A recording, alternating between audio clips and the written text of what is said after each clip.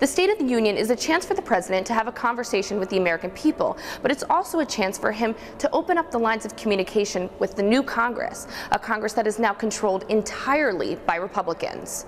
Hi, everybody. In his weekly address, President Obama touched on what the country can expect to hear during his 7th State of the Union speech. Job growth and the falling rates of unemployment are at the top of the list. That's what I'll focus on in my State of the Union. Also expected, immigration reform and his new plans for cutting costs of education.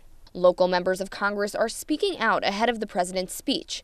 Congressman Ron Kind is looking forward to hearing the president's plan regarding education. I'm sure the president's going to have a lot to talk about the investment we have to make in human beings again, to make sure that they have the skills, they have the education to compete in a global environment. Kind, as well as Congressman Sean Duffy, hope this speech is a gateway to a partnership between the White House and Congress. I hope he has a bipartisan tone, not just at the State of the Union, but his actions outside of those words are still going to be bipartisan.